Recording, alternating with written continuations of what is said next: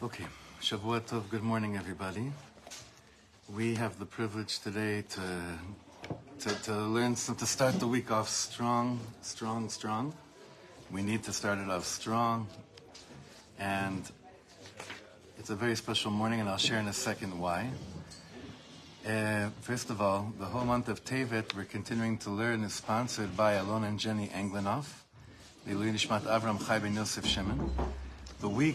This whole week is sponsored by Michael and Phyllis Miller, commemorating the 50th Yortzeit of Phyllis's brother, Dr. Mark Weiner, Mordechai Nachman ben Chaim Meir, Zichrono Livracha, by Michael and Cindy Levy, and Josh and Miriam Adler, in honor of their birth of their granddaughter to Nathanael and Noah, Mazel Tov, Mazel Tov, Mazel Tov, by Daniela and Yoni Berg, in honor of their precious daughter's first birthday, Ora Hallel. I can't believe it's a year. May she continue to grow in a home and country full of love, safety, warmth, and achdut. But today's shir, is in memory of someone whose second yortzeit was this last Shabbos, and it was someone who is so alive in my life and my family's life, and that is the yortzeit of Nachman Futterman. Some of you remember Nachman Futterman. And those of you that didn't have the privilege of meeting him, I just want to share with a little bit about him, because he continues to have such a profound impact on everything that we do here, really, everything that we do here in the shul and the kehillah, and everything in my life. His name was Nachman Yerachmiel ben Yehuda Leib and Golda Zichrono Livracha. Nachman, at his levaya, I had the tremendous chus of giving him an hesped, and I said there was so much to be said, and I knew that everyone would have loved to say something there, and I felt like I was saying something in the name of everyone when I said that everyone just wanted to be around him. He was a person that everyone just wanted to be around, and I knew him since I was a teenager, and I had the incredible privilege of learning so much from him. And he honored life. He mamish honored the privilege of being alive. Nachman was much older than me, and yet sometimes I felt like I was his older brother. But really, he was a Rebbe to me. He continues to be a Rebbe to me. I was sharing with someone last night that what Nachman was all about is that somehow he was an oasis of calm for so many lost souls in the world. Even people that didn't think they were lost, when they clung to him. They mamish clung to him. He was a heart of gold that always just wanted to remind you that it's a privilege to be alive. And it's a privilege to be part of Bnei Yisrael. And it's a privilege to learn any word of Torah we ever get to learn. So I miss him very, very much. And we're sending love here to Miriam, to his wife, and to his children and grandchildren. And we're going to keep on rocking it until Mashiach comes, and even after. Bezrat Hashem, the schus of Nachman. Nachman Yerachmiel ben Yehuda Leib and Golda, Zichrono Livracha. Okay, so if you have the pages in front of you, where we're finishing today a chapter, the page we're on is Daf Kuf Hey in the book, and if you have the photocopies Daf Kuf Hey, it's towards the middle of the booklet that you have right now. Okay, we gotta really stay focused, Chevra. We gotta stay chazak, because you come out of these Shabbos, it's torture. It's mamish torture. And I want to say Shabbos has never been, on the one hand, so dark, and on the other hand, so pushing us to be determined to stay focused and stay strong. Chazak. So we've established that us, Am Yisrael, coming back to Eretz Yisrael, physically, is the first level, koma. It's the koma of the neshama. It's the stage of the soul. Of the body, komat haguf. Coming back to the land after so many years was just one stage. We came back to the land, to Eretz Yisrael, to begin to understand how to let the whole world know that God is one. That's basically what we've been learning for weeks now. And I want to repeat that sentence again, because it doesn't exempt us from anything. Thank you. It actually puts so much more of this holy responsibility on us. We came back after thousands of years of being homeless, to explain to us, first of all, to internalize deep, deep down inside, what does it mean to actually live in a home, live at home, be at home. But the beginning stage, like we've been learning, is just the koma of the goof. It's the body that came home. And then the whole thing, and then only then it starts. And we've been learning this for a while. This is hinted to in the word, a word that many people, attribute to like the main description of what it means to come back home. Va'olech otchem komimiyut. That's what we were speaking about. Komimiyut, which usually people like to think it means just upright. Komimiyut means it's the language of shtei komot. There's first is the komat aguf, the physical coming back home, and then there's the koma of the neshama. Everything is Shgacha Pratis. It's incredible how this is right now what we're learning in the time that we're learning, because there's such a bilbul. There's been such a bilbul. There's been such a confusion within the identity of the people that have come back home, that are living here. We find a lot of confusion, and we find a need to really, really, really humble ourselves before the privilege and the bakasha, and the real request that our souls are requesting is, what does it mean to build a home for your soul even before the Beit HaMikdash is rebuilt? What does that mean? Or are we just saying we're going to wait until the Beit HaMikdash is rebuilt to feel at home? No, we can't. We can't do that.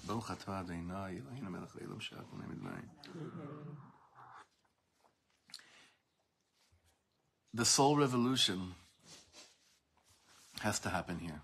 A soulful revolution, a ma'apecha nishmatit.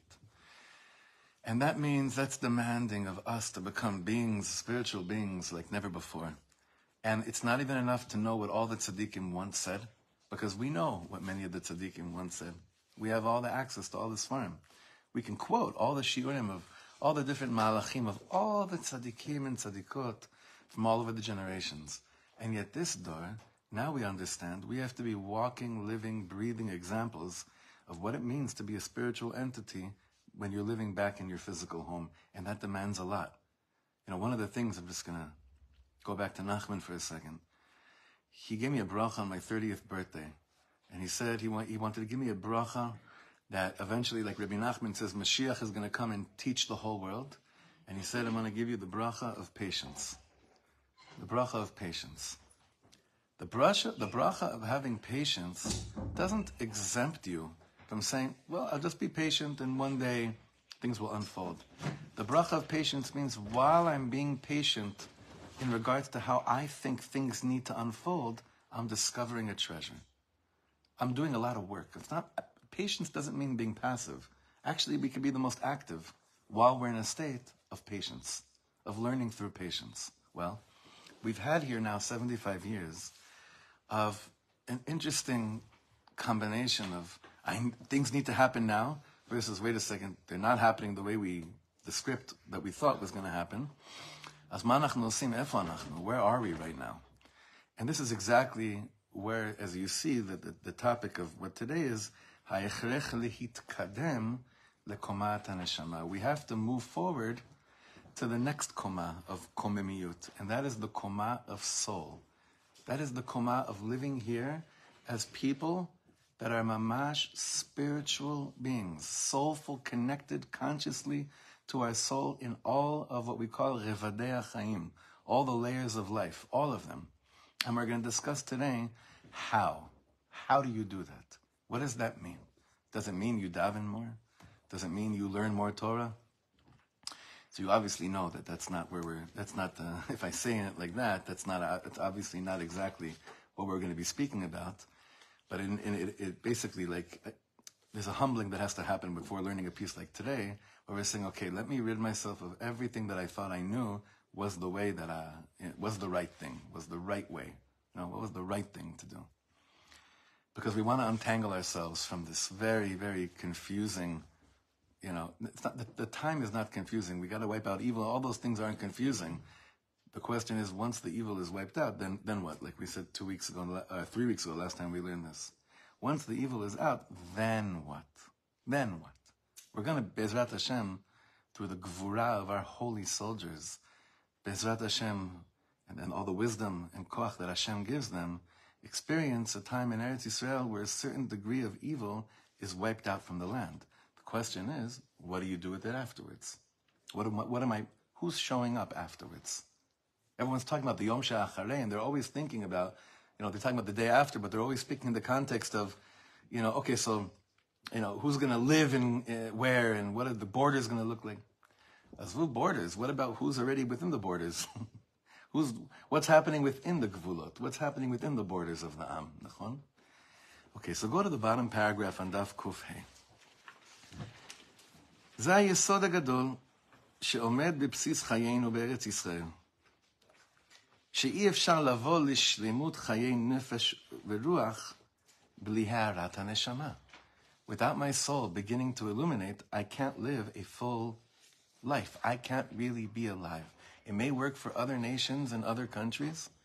Other nations and other countries may actually live to the best of their ability without necessarily activating the soul button. By us, it just won't work. It doesn't work here. I want to emphasize this point. Like, we could keep on trying and trying to do things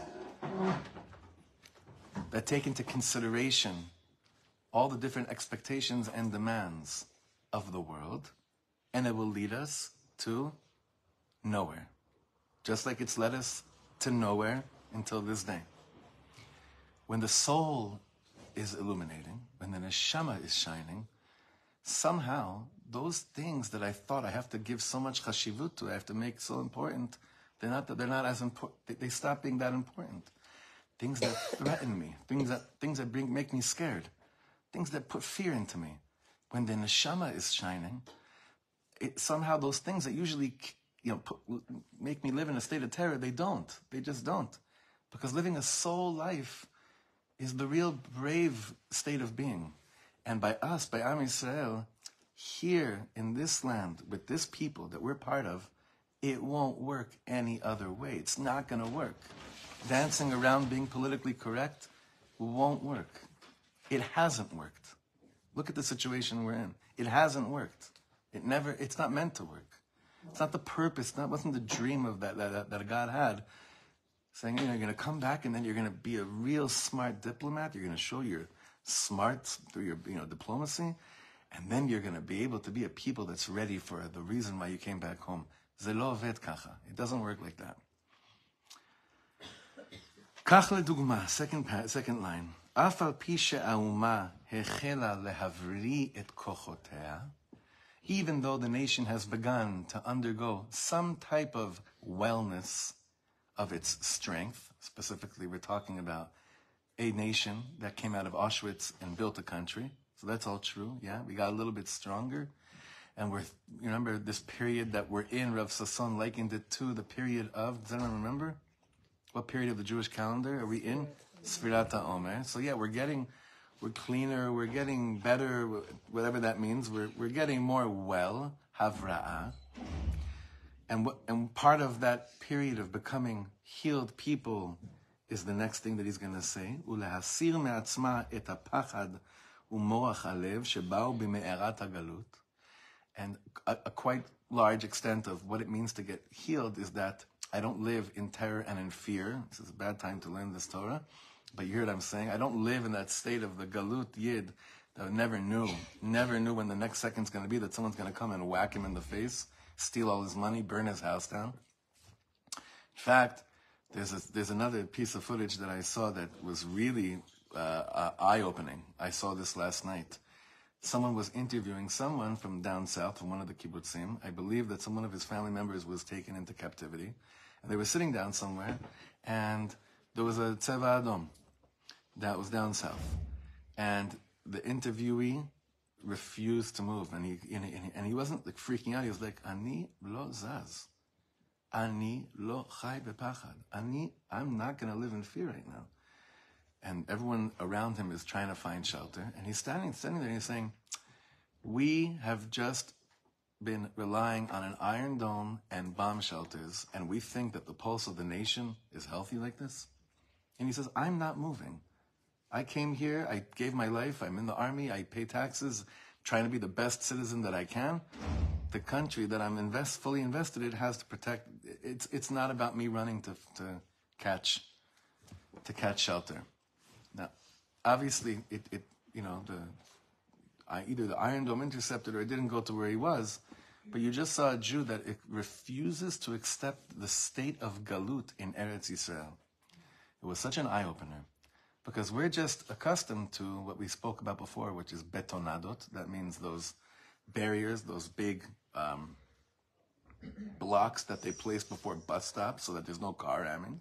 We got accustomed to an Iron Dome, and we got accustomed to having mamadim. And we accepted that the safe rooms and the Iron Dome, that's just the way we live. That has nothing to do with the tzura of a Jew living in Eretz Yisrael. You realize it? Nothing. That's galut. And I watched this minute of the guy just sitting through the siren and speaking calmly, saying, I'm not running anywhere. I'm not living like this. This is not my life. This is not I'm not telling anyone what to do right now. I'm just explaining how much koach I got from a person that refused to accept the reality of galut within Eretz Yisrael. It was very, very thought-provoking. It touched me deeply. He didn't budge in that first nanosecond? No, first of all, you have to realize it's happening there for 20 years, and it probably happened 3 times during that day. Oh. So he didn't budge. Okay. He didn't budge. Nothing. Didn't budge. When we went down to Be'eri last week, once you get to the kibbutz Be'eri, which is a few kilometers from Gaza, you hear, I didn't know what it was in the beginning, but it was the tanks, bombing. And then the first few times, I'll admit, I was like, it's still, it was like, mashu shik bi, I guess, started shaking a little bit. But after a while, it's just it's not even it wasn't that I realized every single second, oh, no, this doesn't mean it's an attack on me. It's almost just a reality that you're living for. And we lived it for a few hours, and by the time we left, it was happening every few minutes. One of these loud booms, really loud booms. And it was almost like by the time we left, it was like, yeah, that's just life here. That's just life right now. So for us, it should never happen again here. But here in Efrat, how many times have we had to run into the bomb shelter the last 2.5 months? Enough. 4, 5, I don't know. I remember every time we ran in, I told my kids, children, this right now is how our brothers and sisters down south have been living their whole life. Kids your age, this is the only reality they know. That's accepting galut in Eretz Yisrael. But he's saying over here, to a certain extent, we've become more well, and we don't live like that. Alavai, that should be the real reality here. He says, until that happens, lo tuchal la'asir et hapachad legamri. The only way you can really remove the fear of living in that state of being, ela bidvikut b'Hashem, with this word called dvikut. Bivchinat he'arat haneshama. What does it mean to have dvekus? It's a word that we like to speak about a lot. It's also a great name of a Jewish music group that also caused, I would say, they brought a lot of, I grew up on it, they brought a lot of dvekus to the neshama. Dvekus definitely brought dvekus to the soul with their nigunim. But what does that really mean? To have dvekus means that it's my soul that's basically the one that's more or less running the show, and not my body, not my mental element of living in a state of fear. When my soul, like Rav Kook says, "Kshaneshama meira gam shamayim otei arafel mefikim or naim." When the soul is illuminating, even cloudy skies like today, what they're basically bringing down is they're producing sweet, beautiful, and holy light. When the soul is illuminating. As a people here in the land, we've had the arms, we've had the guns, we've had a lot of different things illuminating, but as a collective people, ha'im ha'neshama me'ira betor am, is the soul of the nation shining and illuminating. It's not I'm not putting that as a debate, I'm just putting it out there as something to think about. V'lachen anu ro'im hayom, third line from the bottom. שאותם הבנים והנכדים של הגיבורים שעסקו בבניין הארץ בחירוף נפש, מהססים ומגמגמים נוכח לחצי האומות, ואין להם כוח לעמוד מולם. This is an amazing few lines. This is, what's that? That's very relevant. Unbelievably relevant. I want to just explain what he just said in the last 3 lines over here. This we learned a while ago. One of the ways to get the soul to illuminate is through the concept called Mesirut Nefesh. When Mesirut Nefesh, when you give your life and you give your being in order for a bigger picture, for the Am, for Hashem, that is, and not necessarily saying only through death, chas v'shalom, but when your ideal state of being in this world is a being of Mesirut Nefesh, that's one of the ways that the neshama is me'ir, that the soul illuminates. So he's saying that's the door that built Eretz Yisrael. Whether they realized it or not, they were shining a gavad. They were brighter than anything in the world, right? That was them. Their grandchildren, he said, didn't follow. He's not saying this yet. We're going to fill in this blank. They didn't follow through with, after komata guf, komata neshama. They didn't follow through with a soulful experience of living in the land. And we find grandchildren of people that built this country that are frightened and stuttering before the pressures of the world. International pressure. And they don't have the strength to stand before them. And this we see mamash in our lives. Are the same people that built the country? Are there people that are stuttering? The grandchildren, the next generations, yes. Or children and grandchildren, stuttering. This is really far out, huh? This is like, but why is this? He says, because what happened? Geula is 2 levels. Komata guf, the body, the grandparents came here and they played their role of the redemption by filling in perfectly the first slot. The first slot is komata guf. That means the body returning. But without then following through with komata neshama, you start to stutter. Because you start to basically live in terror and fear again, because you're confused, because your neshama is not shining. It's not your soul that's illuminating. The soul shining removes terror and fear from our being, from our midst. Mesirut Nefesh is one of the causes like that, to make that happen. But we don't lechatchila look for Mesirut Nefesh, right? It's always a b'diavad. We don't wake up in the morning and say, how could I really risk my soul in order for my neshama to shine today? Right? That's not how we act. Back then, in 1947, 48, no one looked for it, but that was the only. What choice? What was the alternative? We had a wonderful Shabbat because my son-in-law came back from Gaza, and came back for Shabbat, which was surprising. Avital's husband, and he was saying, I won't go into the whole thing about Hanukkah, about creating the light within the darkness, and how everybody's soul is lifted and happy. I'm saying that their soul is so illuminated there. The majority, we're not talking. The collective feeling is we're doing what we need to be doing, and we're going to create the light in this darkness. Yeah. And it was just like so. Yeah. He's not one to really express his. He's not. I know him. It was so. Powerful, so I know. grandchildren here. You have to put on sunglasses around these chayalim these days. They're so. I think They're bright. Those from 47, 48. Mashu acher. Mashu I remember acher. asking my father, where were you? And Ben Gurion read the Declaration. He says, where was I? I was a kid. He was like 16, 17 years Yeah. old. He said, I was fighting. It was either I fought or I died. Right. Like, that was it. Right. You want to say something? Just louder. Okay, I'm finding it hard to obviously keep it illuminating because, obviously the news of the soldiers, another death of another child, and it will make me really plummet. And Right. I'm having a really hard time with getting out of that. I think that Bemet, everyone is, and to even come up and show up to a shir of learning Torah on a Sunday morning after news like last night is an element of Mesirus Nefesh.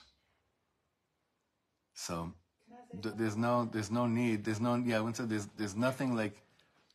Don't feel guilty if you do find yourself grabbing onto moments of light. It's all in their schut. any light that we're grabbing onto today is all in their merit. But thank you for sharing that. Yeah. Well, my son also came back from Africa for 48 hours.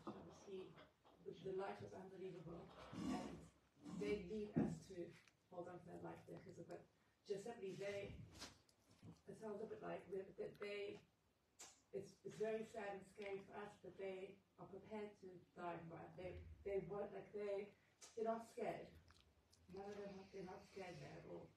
They want to. They need our light. It's very hard, but they also light as well. Unbelievable, but they need us to keep strong for them. I could give a testament to what the Rebbetzin said, Dafka, about her son, is that it's mamach. I saw it with my own eyes when engaging with him over Shabbos, that you'd never believe that a warrior that lives like that receives fuel from your simcha, from your strength. It's like, what, are you kidding me? Are you just trying to make me feel good? No, I saw it. Especially what you shared with me last night. You see it. They mamash receive kochot to continue to have mesirut nefesh when they see, when they're receiving from us. It's mamash a shutfut. 100%. That's also really important. Like sometimes we lose it a little bit just because it's so long. And like I heard a shir that a chayah went to our rabbi who said the beginning, like we were moving through the Am's tefillah and they felt it dwindling. So like they have to give us koch to like keep on going. It's not pretend. Like go straight to them. It's for real.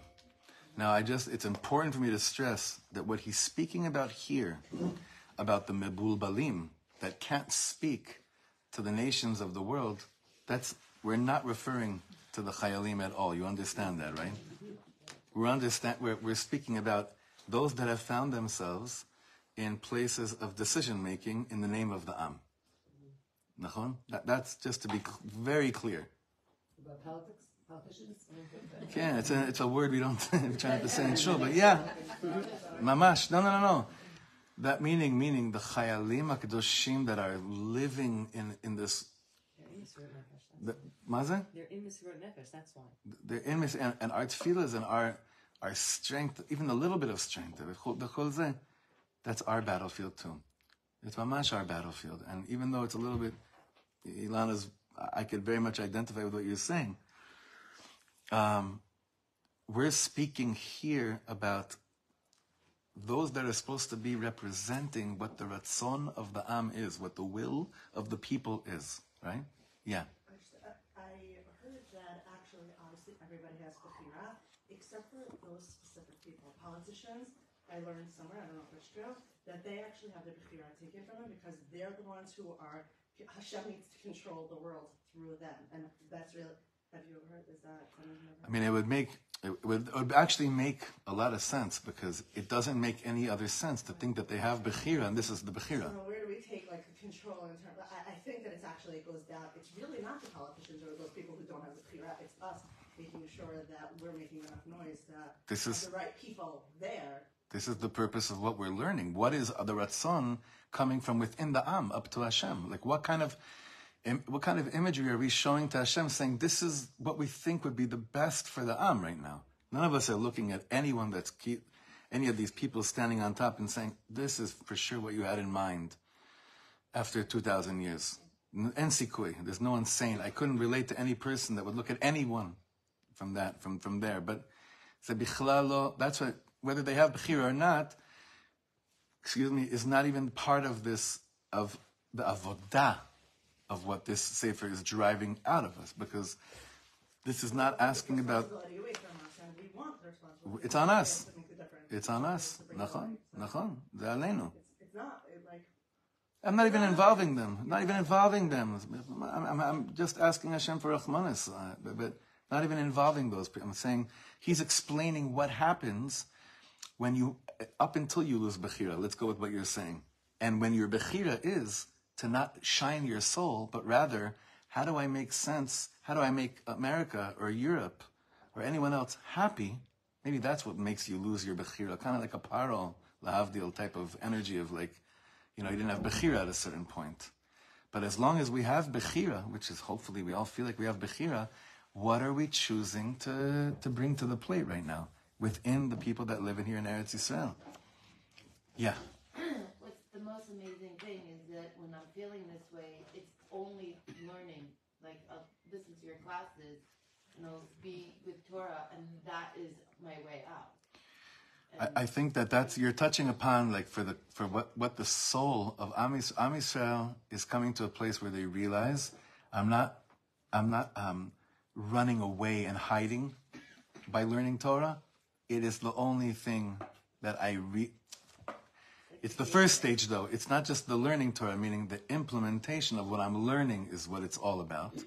Gdola shimusha yoter milimuda.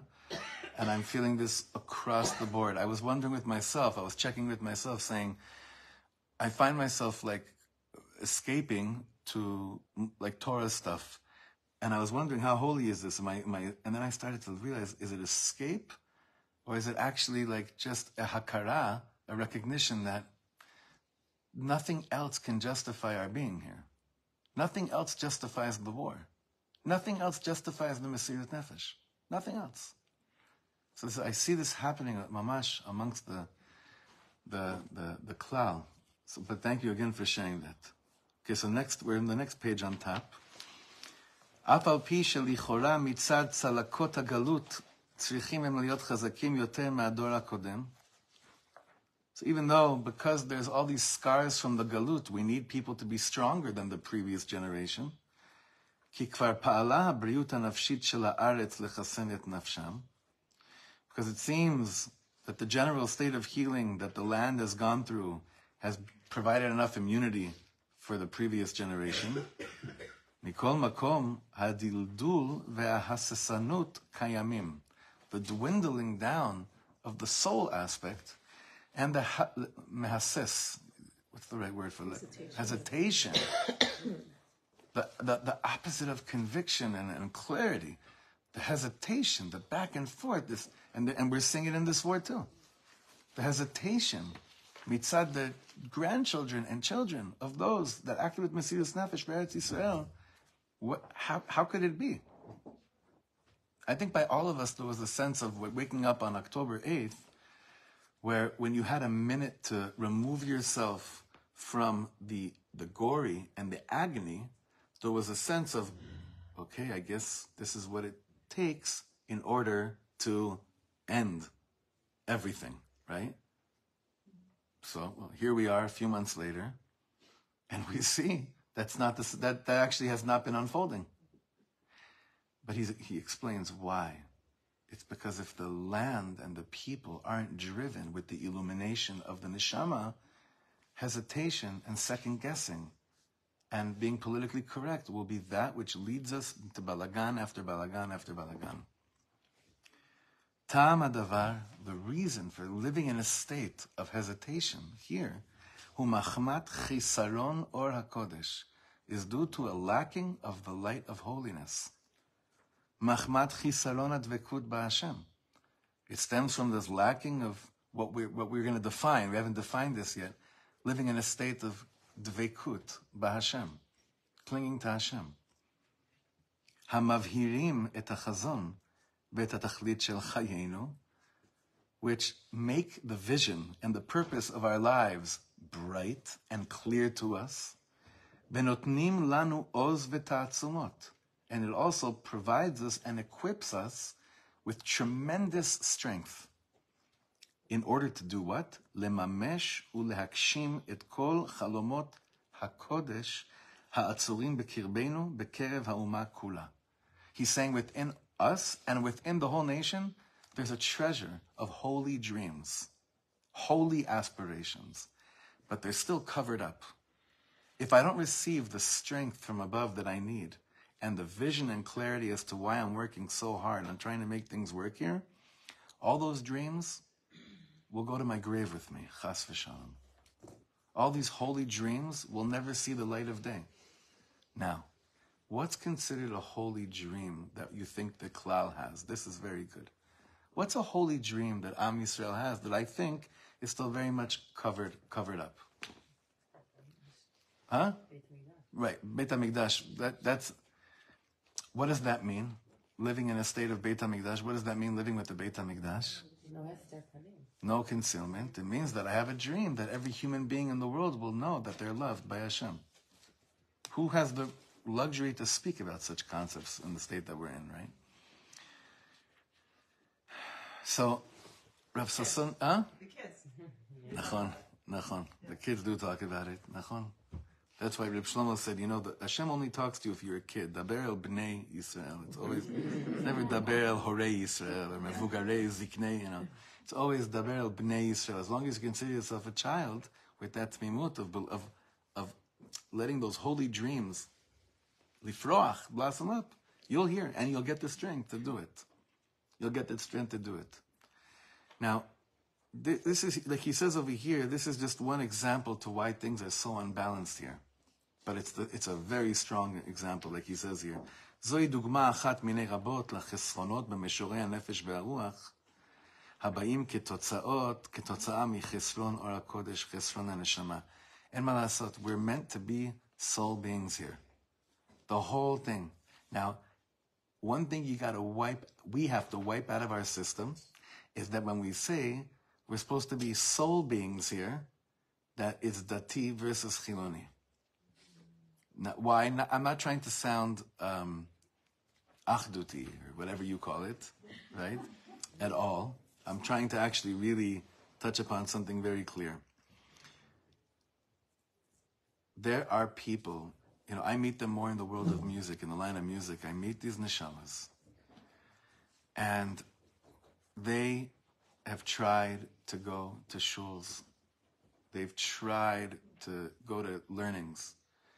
And for them, ze pashut lo oseh et ze. Because even the spiritual content is not soulful. It's just content. Right? So therefore, when we keep on saying, what we have to lead now is a spiritual revolution, it's so easy to say, let's get everyone to keep Shabbos, and let's just make sure that everyone's putting on tefillin, and all those, forget about the chayalim, I'm talking about the am right now. Everyone's lighting candles, v'chulei. It's that the people that are, so to speak, representing God have to become mamish, soulful entities. They have to be people that their souls are illuminating, and even if they're filled with brain and info, they have to be willing to put that on the side in light of what's needed to be as a people in this country, which is what? Komat HaNeshama. Every single leader that represents anything in Judaism, in our world of Torah, has to be Rebbes. Everyone has to be a soulful, conscious, aware teacher.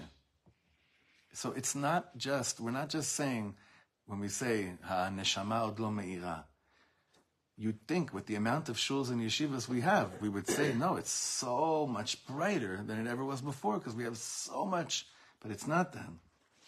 And that's a hard thing for us to accept.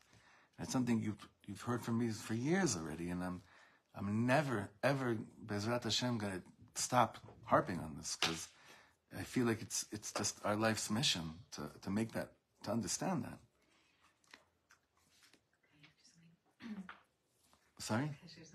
Yeah, just loud so everyone in the back can hear. This concept is very... I'm sorry, louder. Yeah, it's not. This concept. Yeah. This concept. It's very familiar. I think it was either like a Sikha or a Maimer of the Rebbe where he talks about Pesach of let my people go. Like this was like a slogan that like we're all very familiar with. But Right. what was less familiar was so that they may serve me. Vayavduni. Shlach et ami, Right. vayavduni. Correct. And so the Rebbe spoke about the importance of making sure that the Avduni was used because, okay, once we're free, this is like exactly what Right. we're sharing here is, okay, once we're free, then what? I mean, what are we doing with that? And this idea of the Avduni, it's like making sure that the focus is about Hashem, that it's not just like freedom to do anything and whatever, it's about connecting. Like once we have that freedom, like what are we doing with it? And it's, For sure. For sure. Coming soon. He's saying, huh? It's coming soon, even in the Parsha that. Right. It's coming up soon. It's coming up soon. Chesron neshama. He's saying this, the neshama is lacking. Neshama is lacking. I think I shared with you one year that whenever I see these words, I think of a singer named Eti Ankari. Have you heard of her? She's a gewalt. I grew up on her. She was very, very big in the Israeli, whatever you call it, secular. I feel weird saying that because she had more soul as a secular artist than all the trumpets and of whatever. Sorry. She's done amazing tshuva, like serious, deep tshuva at the Ankari. She lives in a town right next to my in-laws in Lapid. And now she just sings in front of women, and she's Vamash Isha Kedusha. But before she decided to just sing in front of women, I performed on the same gathering with her in Marat Beit Guvrin. You know where that is? Gorgeous, gorgeous area. It was a festival at Tanakh, and there was a bunch of artists there, and her husband, he looks mamish, whatever you think Moshe Rabbeinu looked like. Her husband looks like Moshe Rabbeinu. His name is Doron. So I was schmoozing with her husband and her, and talking about Ma Am Rotze. Like, because she knows the Am. She's been a public figure here for years. And she kept on saying, Ha'am Rotze Chibur. Ha'am Pashut Rotze Chibur. Chibur lema? Lema Am, Litchaber lema? What is the Chibur? Lehitchaber, right? That the people just want connection. That's really what they want. That's all they really want. To what? To their own souls. To their own holy dreams that they don't even realize they're dreaming inside of them. What is a Rebbe supposed to do? He's supposed to attach you to your holy dreams that you have inside of you, that you didn't even know are there, and give you access to it and activating buttons. That's what the Am wants to litchaber to. That's what the Am really wants. Chisron and Neshama is that we don't have people that are directing others to their own dreams, to their own inyan. And the Am feels it now. They don't realize it, but there's such suffocation. Listen, the whole thing about judicial reform. Do you know how many big neshamas were very active in that? You think it was all just a political thing? It's that, look at us. We have people, we're made of so much, we have so many different feelings and emotions, but because as Jewish people, by us, it's got to be activated separately and differently. But if no one's going to tell me how to activate these things, right, in the right way, I'm going to use it in different ways. I'm going to use passion. I'm going to use activism. What's that? That's with everything. Like the same with Gashmis and Legamre. 100%. Now, I forget which year this was. On Thursday's shir with Rav Kluger, we learned when no one teaches you that the activation of what you're busy doing in this world is supposed to be enjoyable, that's what you did on Thursday? You're going to go and find it somewhere else. You have a whole generation that no one really spoke to them about the neshama in an enjoyable way. Speaking about the soul meant a lot of sacrifice and giving up things and hard work and amelut. So many of them said, Shabbat bishvili ze yam, mishpacha, מה אתה אומר לי עכשיו לקום מוקדם בבוקר, שעות אני מתפלל, איזה מנוחה. And you know what? He's right. Shabbos could be the least restful day of the week, unless Shabbos is Shabbos, right? Chisron neshama. You could have a Shabbos without any soul. You could have a Shabbos without any soul. So a whole generation of people here were screaming. Reb Shlomo used to say, they're screaming for Shabbos, but not the Shabbos you're offering them. They're screaming for a Baal Shem Tov Shabbos. The only thing is, you have to be that. You have to be vulnerable enough to realize that you need something more than the previous generations did. Mamash. So let's continue for just a few more lines. Again, Zoi Dugma, we're in the third paragraph. Zoi Dugma achat minei rabot lachesronot b'meshorei hanefesh ve'arוח haba'im ketotza'a michisaron or HaKodesh, chesron haneshama. חסרונות אלה יאלצו את העם להתקדם אל עבר שלמותו, אל הארת נשמתו, אל תוכן הקודש של חייו. The lackings that we're feeling are going to force the people to march towards finding a satiation, eventually realizing that it'll have to be engaging with my soul. Eventually we're going to realize this, that all the things we think we're looking for, even words like, words that have been so perverted, like the word shalom. What a horrible word. I mean, it's such a horrible, that word peace, shalom, has been taken mamish into captivity for 75 years. It's a bad, we shouldn't say that word for like another few years, right? It's one of God's names, first of all, and it's you understand what I'm saying? Shalom. People are looking for shalom. What does that mean even? Shalom. We have, it's great. I mean, I know like the first thing I always think of is like when I have a few days off is, let me grab Bina and the girls and the Nachman and let's go to Amman for a week because we have a peace treaty with them. We have a shalom. Let's go to Jordan for, and it's said in the name shalom. These are not things these are not answers to our dreams. You understand? These are not answers. What we have now, it's not answers to the bigger dreams of Kodesh inside. But eventually, Rav Sasson, this is Mamish from Rav Kook, is saying, eventually, we're going to realize all the things we thought, what we're looking for, we're going to still be hungry. And it's going to force us eventually to realize, Efo ani v'aneshama sheli? Where am I in my soul?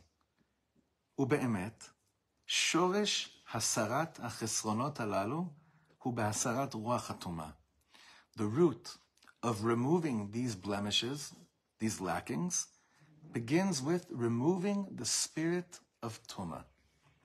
This is now going to sound very Me'asharim right now. I'm just letting you know. What does Tuma mean? What does impurity mean? You can't go to the mikdash when you're Nachon, that's what you can't do, but what is it? Distance. How does it manifest? How does Tuma manifest? In this world, right now, for us right now. Ruach of Tuma. What is the Ruach of Tuma in the world right now? Lack of Netflix. Ego for sure. Distorted what? Distorted reality. What does that mean? I just want to go fight with that. What does that mean? Accepting this to be ideal? Is that what you're saying? No, when we see something as true, and it's, or we succumb to an existence or reality that is the opposite of what truth is. Like that's the whole thing of like political correctness. Right, 100%. Tell me something. What about being distant from people that you live with? Is that Tuma? Is that Ruach of Tuma?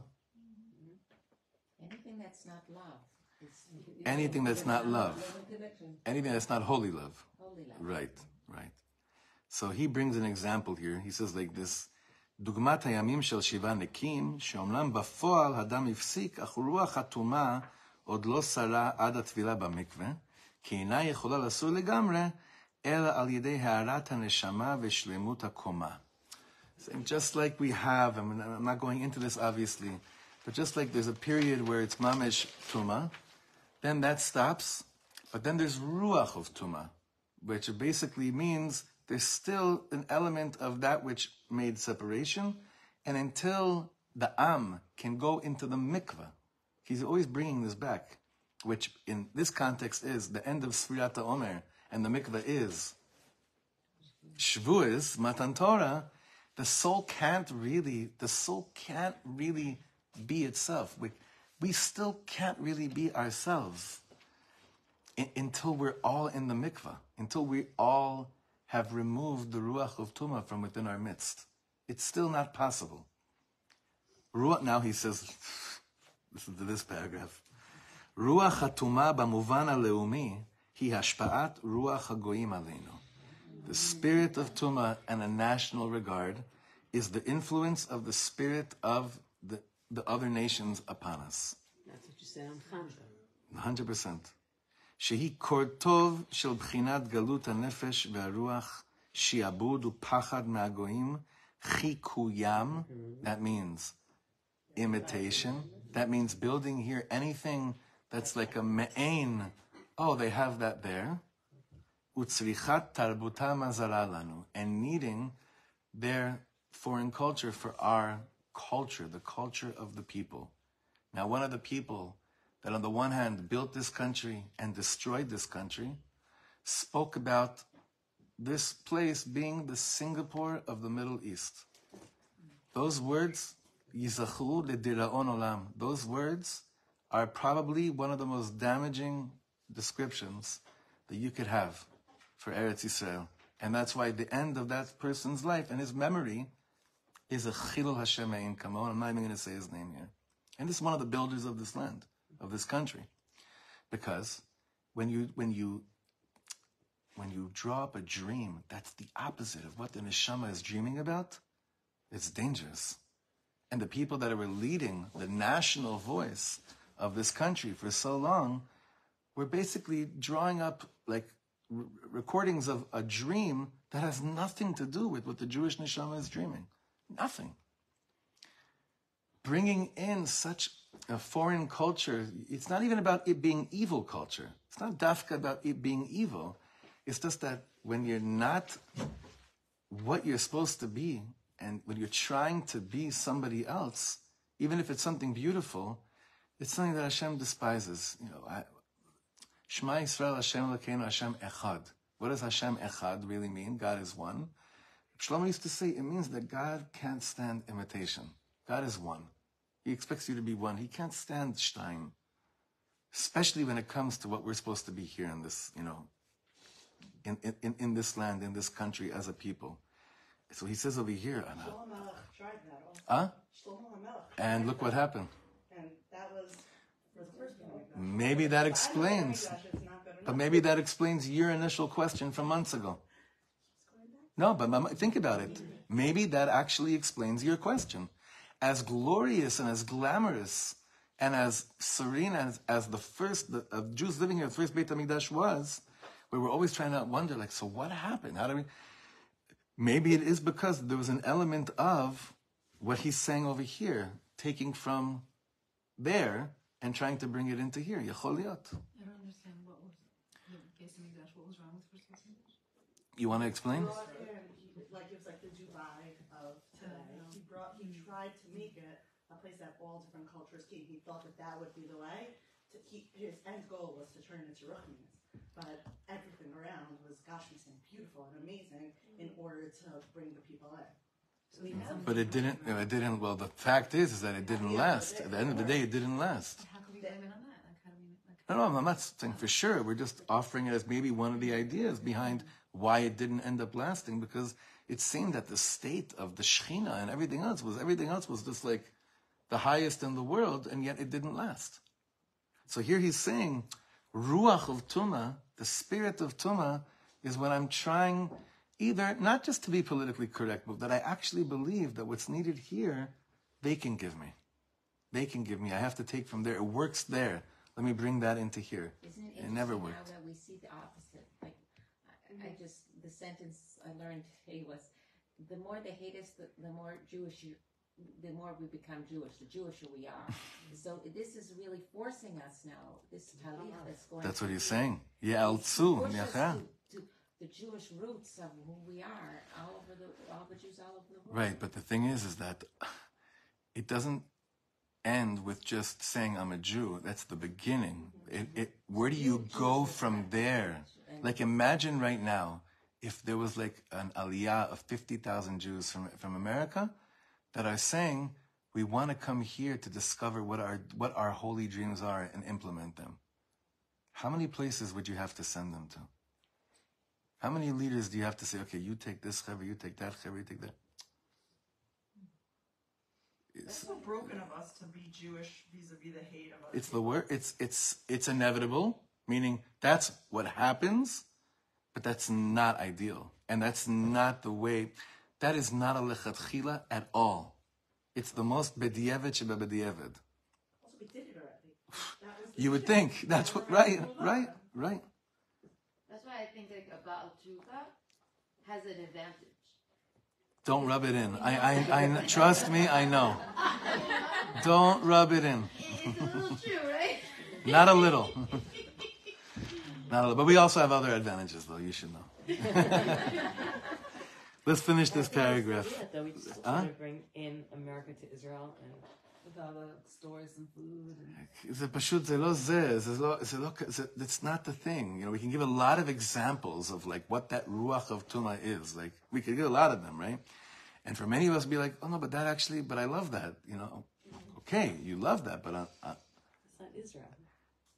I don't know what Israel... Using it for like Avodat Hashem versus using it for not for Avodat Hashem. Like if you're... Nachon. Like if you brought in good paper plates because you want to make a nice shopping table, Right. That's not too much. But I don't think that's what Ilana was saying about Shlomo HaMelech. It